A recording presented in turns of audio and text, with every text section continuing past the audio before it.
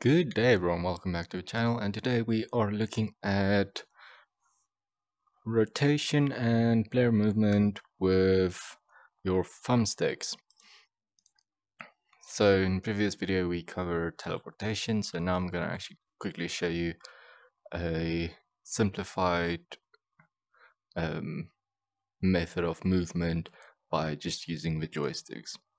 For this I created a new pawn.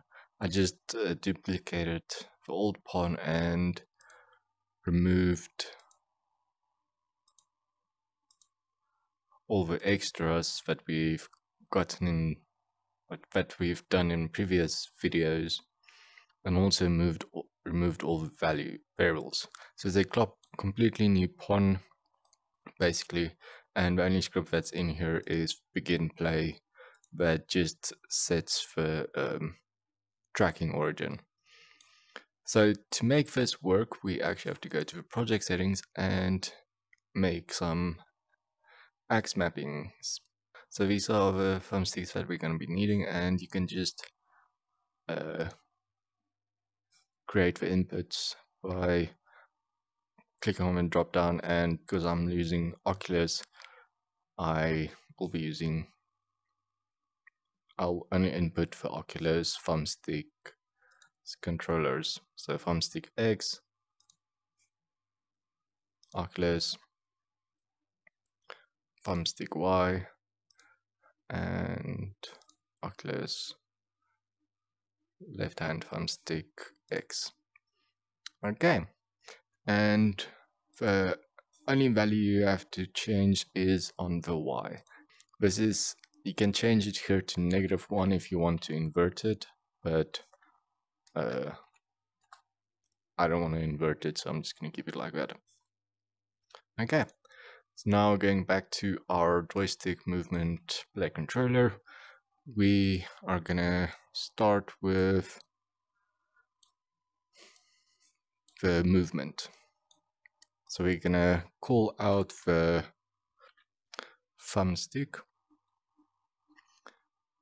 I'm gonna start with X, and this is gonna be a really simple script that we're gonna be writing, but we actually need a class, a reference to a class. So the class we're gonna need is a floating pawn movement. If you don't know about axes, this is gonna be calling every frame per second, and we don't want it to be called every frame per second because we're not using any values when the axes are completely zeroed out. So we're gonna take the value that's being inputted, do a double equal, and if a double equals to 0, we're gonna bring in a boolean, a branch. If it's double equal to 0, nothing's gonna happen, but if it's not double equal to 0, we are gonna do a add movement input.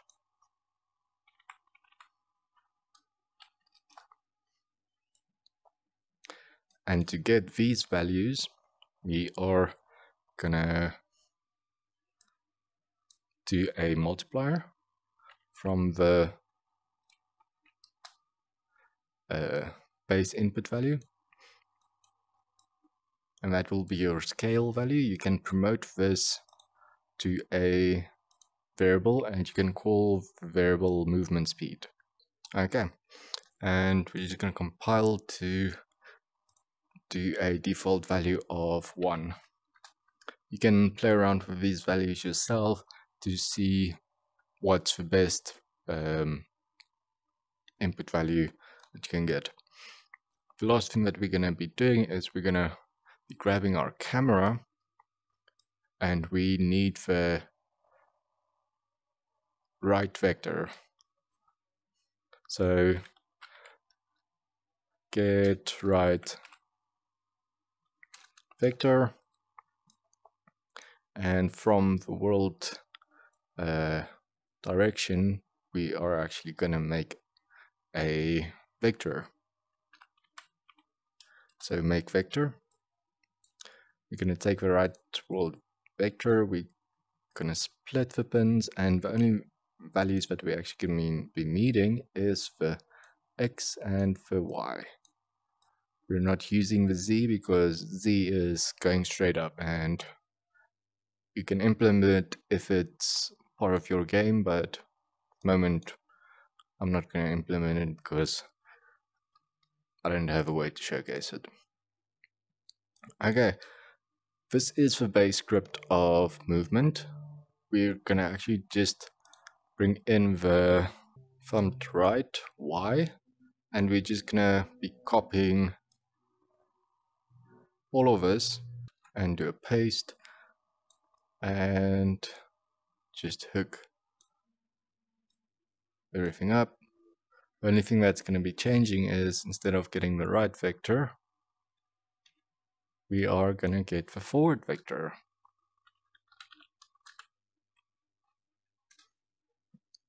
Expand it, and again just the X and the Y values. Okay, now that we have finished the movement, let's work on rotation. I'm going to be showing you snap rotation. Pretty basic concept. We're going to grab the thumbstick, the left side on the X-axis, and from here we will be doing a double equals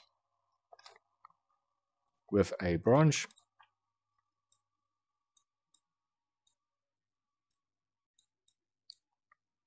If a double equals 0, then nothing's going to happen for now. But if it does not equal 0, we are going to have to see if it's turning left or right.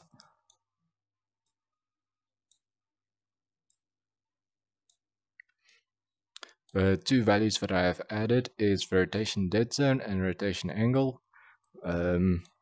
Just basic floats. The dead zone is at 0.02. Rotation angle is at 0.00. We are going to be using them to see which direction the player is trying to move at. So for these branches, we are going to be grabbing the axis value, doing a greater than equal, going to feed it into the first branch. We're going to grab the rotation dead zone, do a get and add it there. For the second branch, we're also going to grab the axis value and do a smaller than equals. Going to feed it in there, and to get this value we're going to take the dead zone and we're going to multiply it by another float, and we're just going to multiply it by -1 to get the direct opposite of the dead zone value. So for these branches,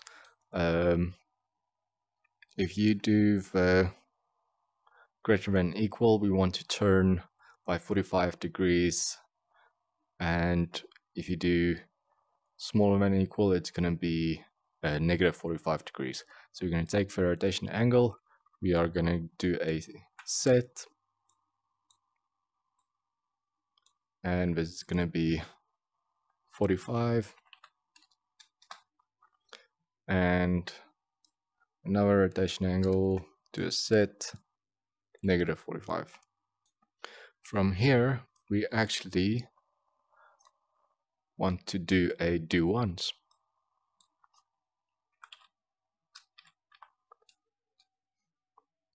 The reason why this is important is if you don't do a do once, you're just constantly gonna be snapping around and you're not really gonna be stopping until you actually leave a lever, and we don't want that. We actually want them to to constant snapping by using the thumbstick and not just holding the thumbstick in, and they will be going round and round and round. For the reset, we are going to grab the false value, the true value from the first branch that we made, and also something else that I'll show you later down the line. From here, we need a set actor transform, and the target, we're just going to keep it empty, but what we're going to do is take the new transform, we're going to split it, and we're going to also split the rotation, because we need just the bare bone values, because we're just going to be rotating the player on the Z axis, none of our other axes. Okay, for the transform location and scale, we are actually just going to be doing a get actor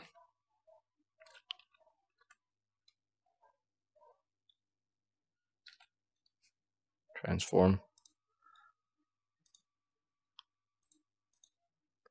We're going to split it open, and we're just going to be grabbing the raw values from the location and scale. For the transform, we are going to do a get actor transform, get actor rotation. We're going to take the Y value and we're going to add it to the angle rotation that we created. Okay, let's quickly test it. As you can see, I can rotate around 45 degrees.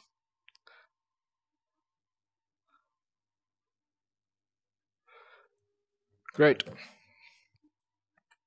The last thing that I actually want to show you guys is a better way to reset the do ones, because at the moment the only time it resets it is if you basically completely leave the thumbstick to zero out value.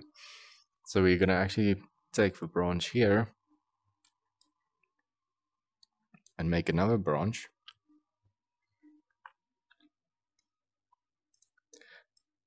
and it's gonna take the true value to reset it, and the conditions for the branch is gonna be taking the actual value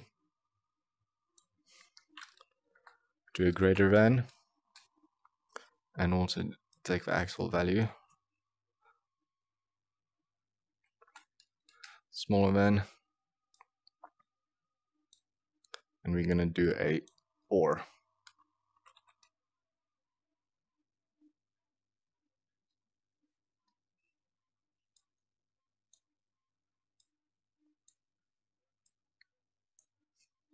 And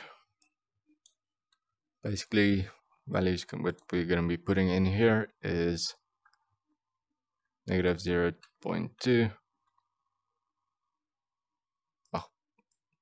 0.1,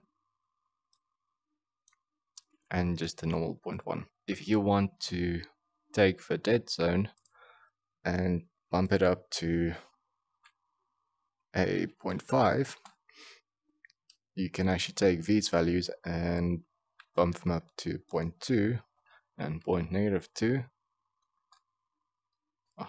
negative 0.2, and you actually have a bit more room for the player to keep on rotating without leaving thumbstick completely.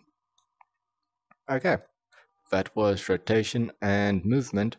If it was educational, remember to like, and if you want to see more content surrounding Unreal Engine development, in future I'll be covering a lot more than just normal VR. So please subscribe, and I'll see you all in the next video.